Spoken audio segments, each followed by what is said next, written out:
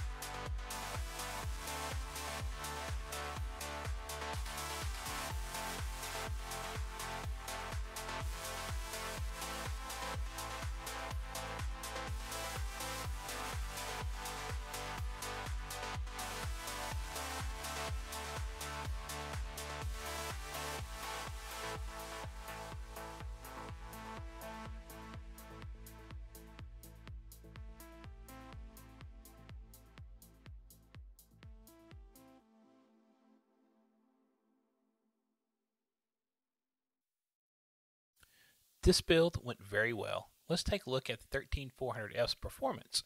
As we can see here in the Cinebench R23 benchmark, the single core scored 1760, and the multi-core, we got a score of 14146. This is in line with expectations, although was expecting just a bit higher on the multi-core score. Let's move on to the GPU and see how it fares in a couple benchmarks.